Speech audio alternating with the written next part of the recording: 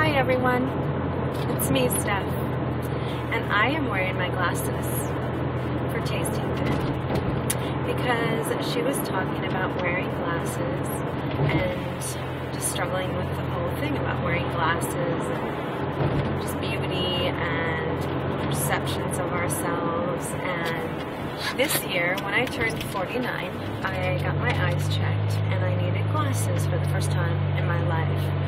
And so I wear them just for far away.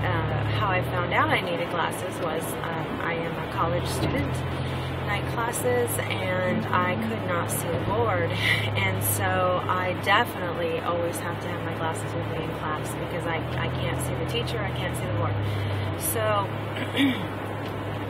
So I just wanted you to see my look. And I want you to know what I do when I'm wearing my glasses, because my husband, I mean, we're really honest with each other, and he says you look better with them off. Okay, fine. But one of my coworkers told me that I look like Lois Lane, you know, because of my journalist stuff, news writing.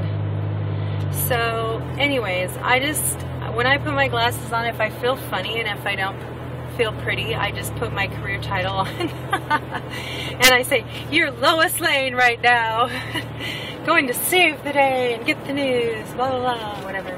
So anyways, I love you and I wanted to be the real me for you, and sure, we all look better with them off, but love you.